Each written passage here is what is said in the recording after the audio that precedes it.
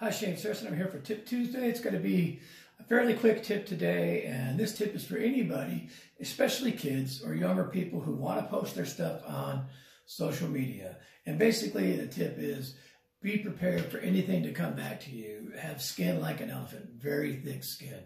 And I'm saying that because I wish YouTube didn't even have a thumbs down button, or people didn't have that. Everybody becomes brave behind a keyboard or a phone when they're not directly in your face. So, just if you're posting something and hoping for good comments, most people will be helpful to you and try to give you words of encouragement and stuff like that. But you're always going to have detractors and trolls and all kinds of things that are going to, try to ignite some kind of a controversy on your page or whatever.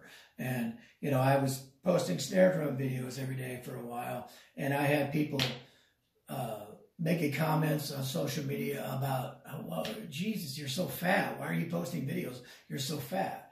And I've had people say, oh, I love that drum. And other people go, that drum sounds like crap. You need to learn how to tune.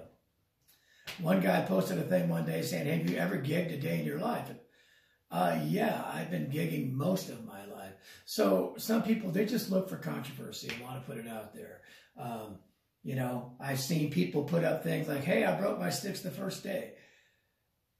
Then you're probably a hard hitter. Chances are that, or you might have had a defective stick, but other people will chime in and say, well, you don't know how to play. Your technique is bad. Well, there's countless drummers that play super hard-hitting gigs on the road that easily go through a couple pairs of sticks a night sometimes. So that doesn't mean they don't know how to play. It's just that it's a wide world out there and everybody's got an opinion, so be ready for anything to come back to you.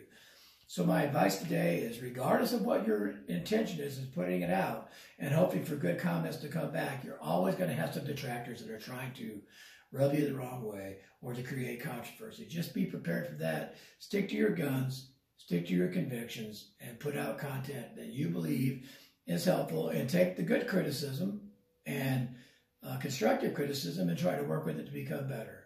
And for something that just derails the whole process, that has nothing to do with the video or is hurtful, let it go. Don't engage. You're better off. That's it. Tip Tuesday. Thanks.